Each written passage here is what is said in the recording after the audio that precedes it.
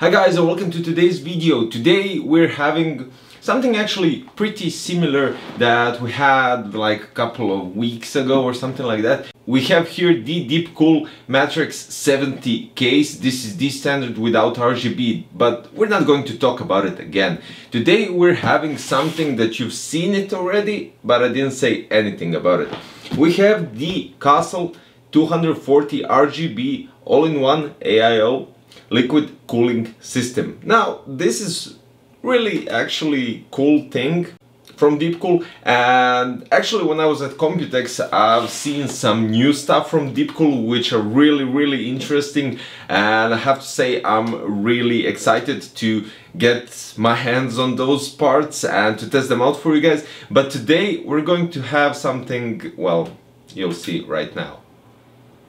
Now, as you can see, the CASTLE 240 RGB lights on, and you have, you have the possibility to adjust the RGB light through a controller. Now I have the controller right here at the back, as you can see.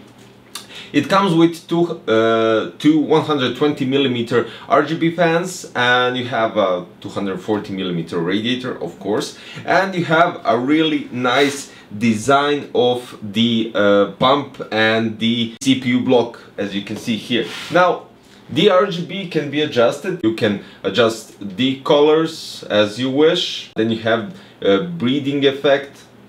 Now also you can adjust the modes, so you can have different varieties of changing colors.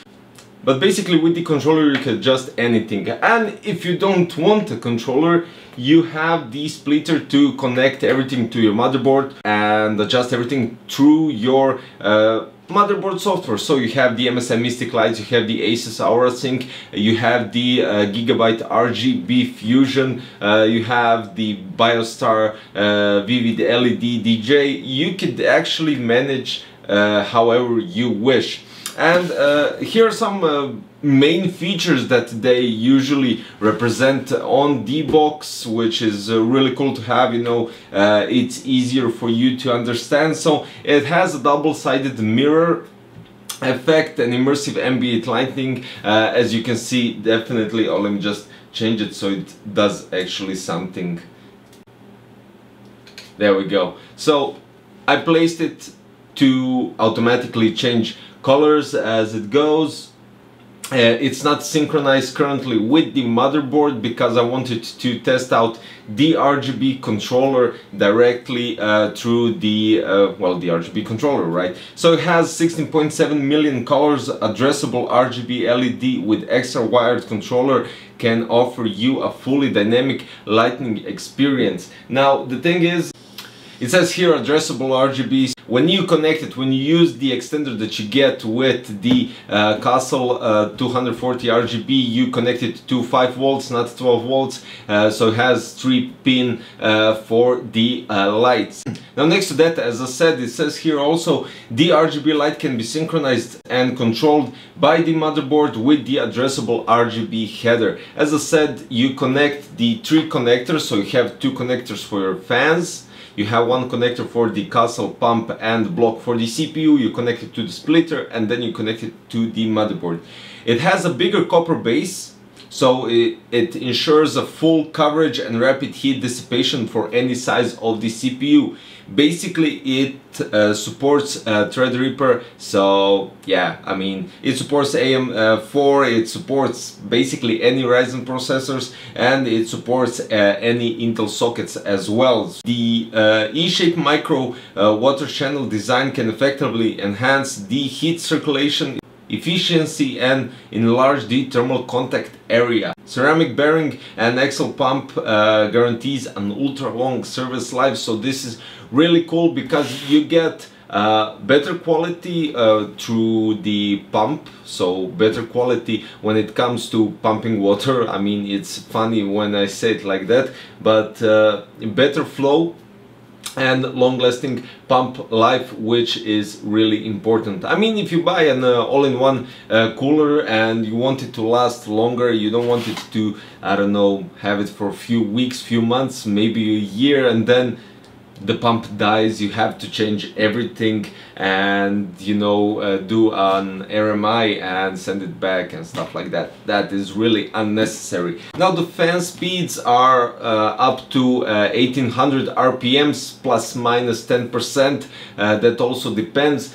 You can connect them through the controller that you get with the Castle 240 RGB, because you have 4 possible connections and on the controller, and then you can connect it directly to your motherboard. So it's a more kind of a splitter than actual controller, because you connect the controller to the motherboard, to the 4-pin PWM, and then you control it through the motherboard. Now next to that, you have all these kind of specifications, fan noise and stuff like that, but I know what you're interested. You want to see the temperature when everything is working. Now talking about the current temperature and when the state of the processor is in idle. So we have here Intel Core i5-9600K.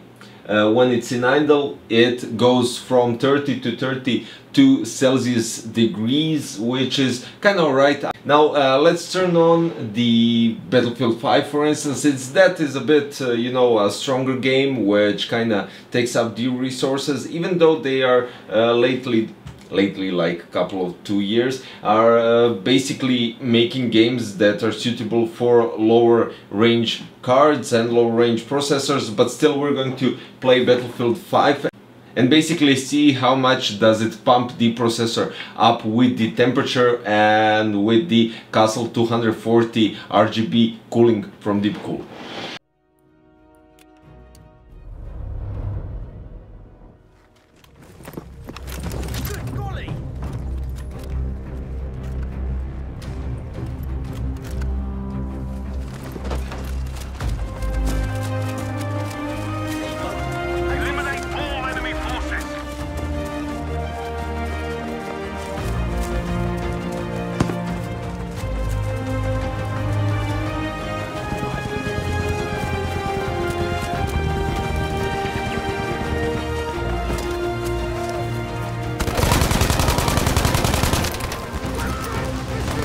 Going out!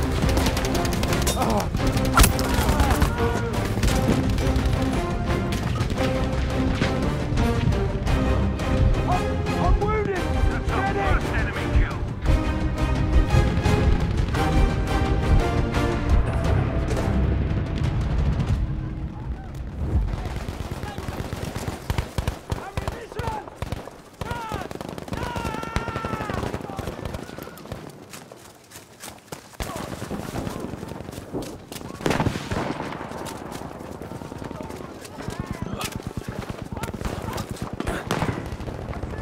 Feeling super again.